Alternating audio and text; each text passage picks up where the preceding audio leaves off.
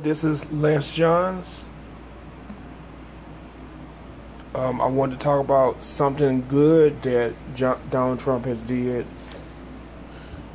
but I hope people will not. In my opinion, I hope people don't vote for him, but I know people are because they like somebody who's a bigot. My opinion, but excuse me, but. This story comes out of Washington, D.C. from midweek Wednesday. Donald Trump Tuesday signed a pardon for Jon D Ponder, a former bank robber who founded and hoped for president of the Las Vegas organization that helps criminal offenders re-enter the workforce, family life, and society. Joining a Ponder in the White House, she received a pardon with Richard Beasley, the former FBI agent. Excuse me, I'm just scratching my leg. Sorry. Yeah, Richard Beasley, the former FBI agent who arrested Ponder for the bank robbery in Pahrump, and Ponder's wife, Jamie. Before signing the pardon, Trump recalled meeting Ponder and Beasley as the two men appeared together at a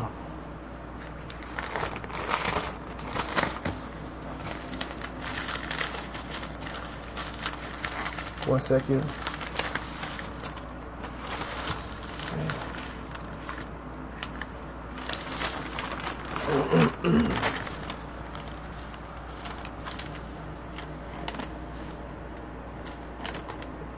They met, hold on. Let's see. Oh, They met together at the Rose Garden in celebration of the National Day of Prayer 2018. Trump learned the two friends saying, "Your story reminds us that prayer changes hearts and transforms lives. It lifts the soul, inspires action, and unites us as one nation under God." So important. I bet Trump probably asked the guy to vote for him. I'll vote for me, I'll pardon you. Probably what he did, probably bribed him.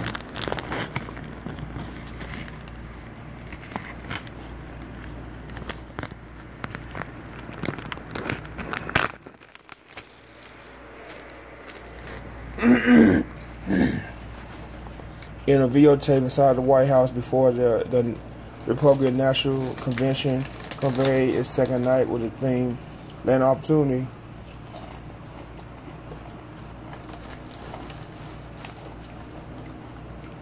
Trump pledged to give all Americans, including former inmates, the best chance to build a new life and give their own American dream.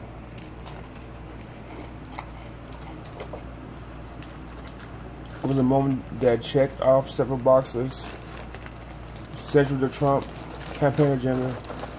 As Trump and his guests appeared, people favored the black community, law enforcement, and the violence. Ponder, a three-time felon, recalled how he determined that when he got out of prison that he would turn his life around. We live in a nation of second chances. Ponder says he thanked the Metro Police Department members who volunteered their time to help the whole prisoners participants.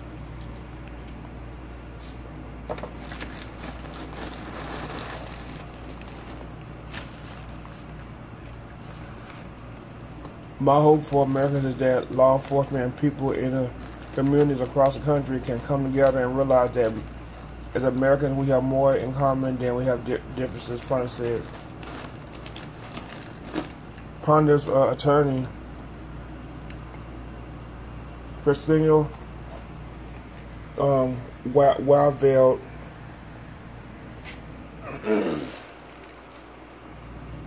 praised the president's pardon as rare. A pardon is something that does not happen,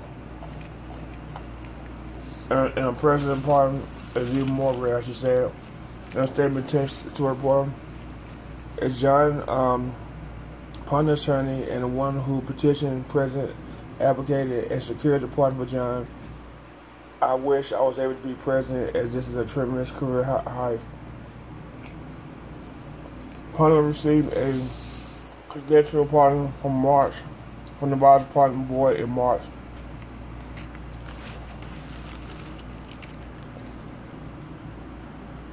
When they first met 15 years ago, Beasley recalled that Ponder was angry, scared, frustrated, and anxious about his future. On the way to prison, he stopped at a convenience store and bought Ponder a coffee and donut. Beasley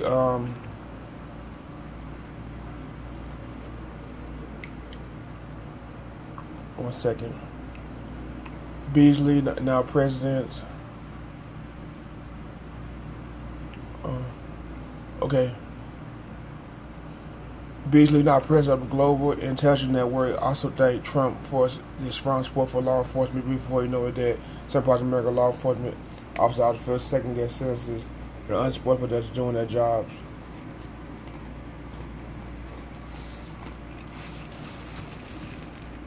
Trump also spoke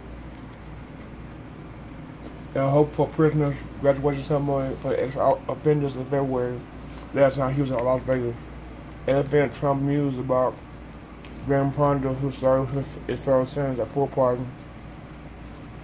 They would recognize Ponder's transformation and restore his rights. Alice Marie Johnson, a federal drug offender who sentenced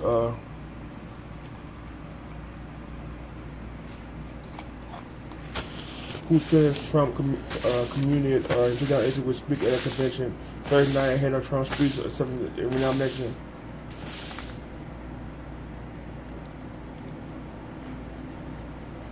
Will speak at a convention Thursday night ahead of Trump's speech accepting renomination for a second term in the White House.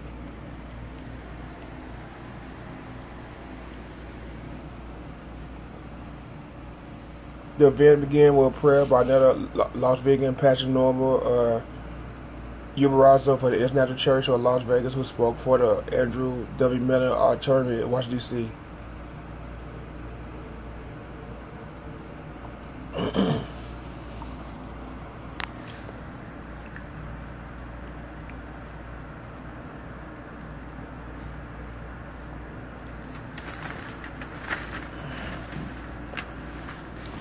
I really don't want to do this part because I just did the story just now. So I really don't want to do this part because it has nothing to do with him.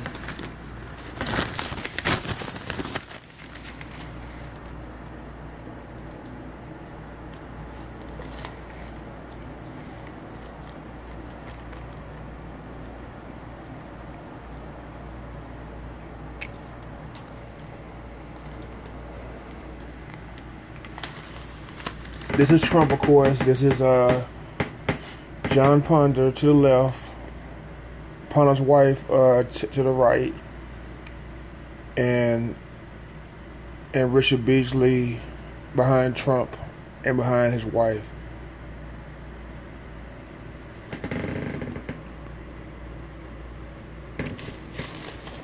Okay.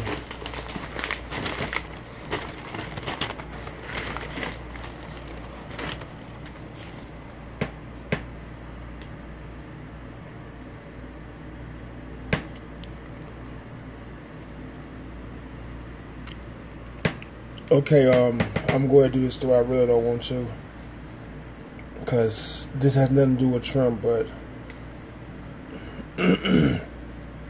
Pastor Norma Uberazzo opened with a prayer, recognizing her communities in Wisconsin tonight, offer a healing and comfort to Jacob Blake and his family, reference to a black man who was shot in Kenosha, Wisconsin by the police department, shot in the back as he was arrested by the police.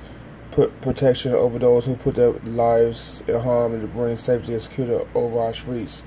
The police do protect us, but they need to do something for the right reason. They shouldn't kill people because of a power trip.